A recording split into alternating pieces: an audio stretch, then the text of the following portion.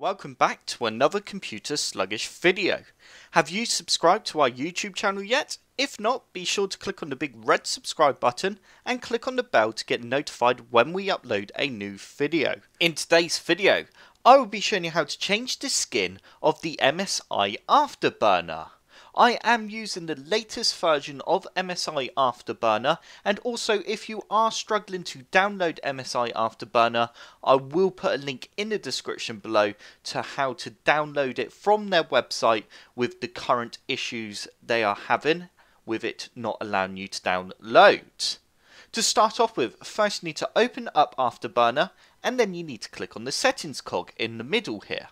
If you have currently got a different view to this, you should have a settings somewhere on the display.